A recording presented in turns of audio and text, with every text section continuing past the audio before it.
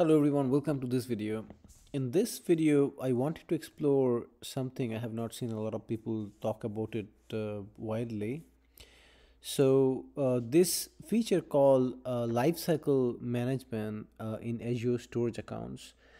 And what it does, if you really want to optimize your cost for your storage, this is a very good idea, especially for if you have log files that you know that you're not going to use and check for a long time. Maybe you're keeping it for audit purposes, and you don't want to pay the high storage cost for, say, for the hot access tier. You can create some policies, and that would help you to automatically move your data from the hot tier to the archive tier or cool tier, whichever you prefer. And you can create all the rules, and there's advanced features available, like if you want to move some particular file that matches a kind of like a regex pattern, you can do things like that. So this article over here, it has got a lot of information in here, how you want to do that. uh, so if you read over here a little bit, um, so data sets, they are saying they have a unique life cycle. Early in the life cycle, people access some data often, but need for the access drops drastically as the data gets old. So it happens, and it's common in most environment. So look at your environment, figure out what data you will be using and what data you could move to the archive tier, so just to save money. So what do you need to do? Okay, so really this is the word that you need to come up with. You need to define a policy, and again, your policy for how you want to move your data from one access tier to another automatically without any manual intervention. Again, you can do it using the portal, using the partial CLI, or even REST API. In this one, let's just look at what to do using the portal first. So what if you don't have any Azure account, please go and sign up for one, at least a free account, and you'll be able to do this hands-on by yourself. So what we'll do, we'll go to the Azure portal, and they're asking us to select a storage account. So let's just go there. So if I come to my Azure portal and click on the storage account, it should tell me and list all the storage accounts that I have, and they're all listed in here. Okay, so I'm not going to just create a storage account for this particular lab. I'm just going to use one of them. But creating a storage account is very easy. Just hit on add and just go through the basic options, and you'll have a storage account. Excuse me. So let's just pick up one of these. And the feature that I want to discuss in this one is under the Blob service, and it's called the Lifecycle Management. Okay, this is where you want to go. So over here, what do you have under this storage account? You can have containers, and you can start loading data. And this lifecycle management, if you see over here, there are no rules currently set. And if you read the rule, lifecycle management offers rich rule-based policy for general v2 and blob storage accounts. Use the policy to transition your data to the appropriate access tier or expire at the end of data lifecycle. So you can even delete the data. Okay, if you know that this data will not be needed for, say, after 90 days or 180 days, whatever, you can create a rule and set, okay, these in this storage account, if the data is older than 180 days, just go ahead and delete it. So that's just saving cost for all the storage for the data that you don't need. So this service is available for general purpose v2 and blob storage accounts, so that's important, so keep that in mind. So let's just go back over here. Excuse me.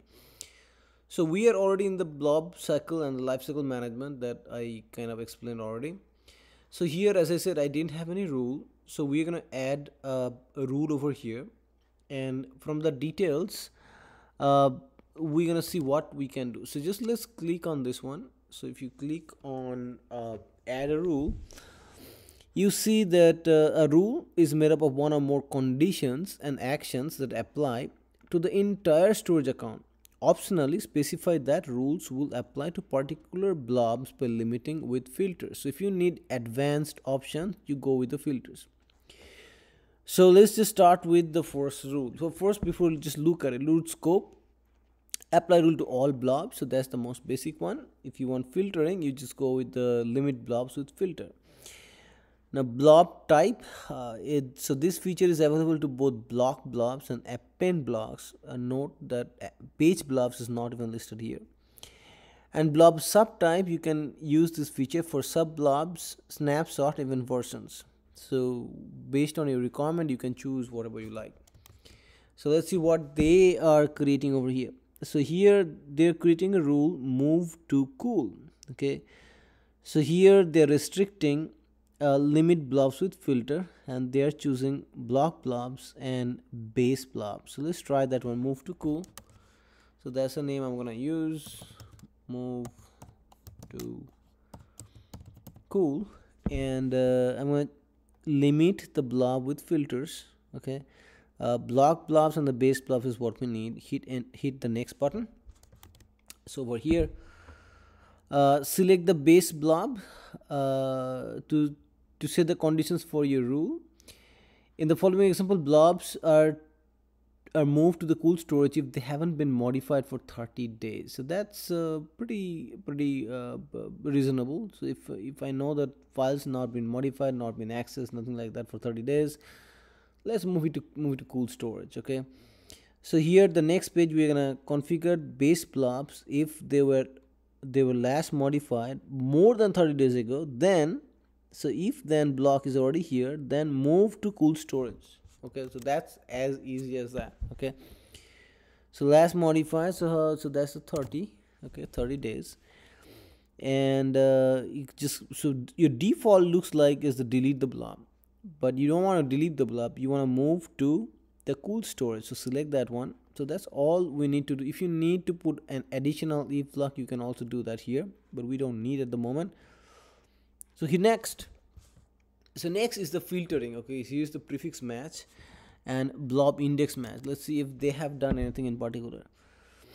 So over here, the last accessed option, we have already done that. So last option available in the preview in the following regions: France, Central, Canada, Central, Canada, Central. So these are the three different regions where this last access option is available.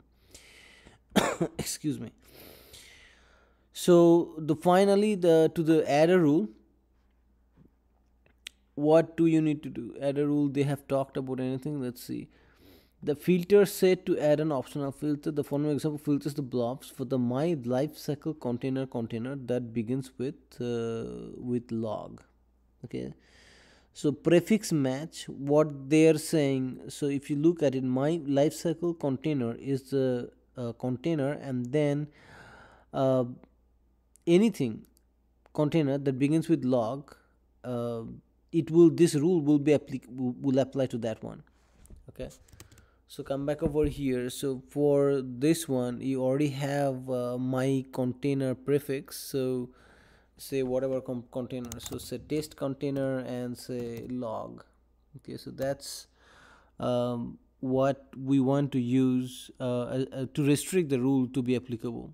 Okay, and then blob index match. Let's see if they have anything over here. They haven't done anything, so you can just hit add, and it should add this rule over here. If you want to add more rule, so maybe you want to add a delete rule. So delete blob. Okay, and this time maybe apply to all blobs in a storage account. Okay, so let's hit next. Say for 180 days, if it's if not been modified for the last 180 days, then we want to just delete the blob. Okay, so that's as simple as that. So for archive, we can also do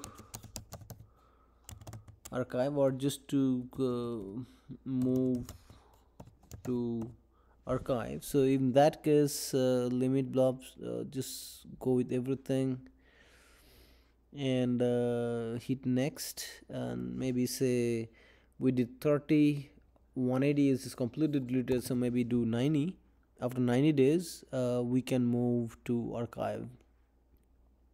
Okay, so you can add all of that. So there we go. So now you have a nice little workflow in there. If you have file and after 30 days it will be moved to cool. When those files reached well 90 days, still no modification, they will move to the archive, and if it's not been touched for 180 days, they will be deleted. Okay, the first rule is only applicable to the my storage container or test container. The others will apply to any other files inside our storage account. So that's a very cool feature where you can use it effectively, and that's gonna save you a lot of money and help you optimize the storage cost if you're using our cloud storage in Azure. Alright, that's all I wanted to cover in this video. If you really want to try out how to do it with the PowerShell, they have a detailed code over here, and it should be pretty simple to run as well. And they have a template as well over here that you can use and play with. I'm going to give this link to this particular Microsoft official documentation page so you can look at it and try it out and have fun and save some money for all the storage needs that you have. Thank you for watching. Please subscribe and share with friends. Have a good day.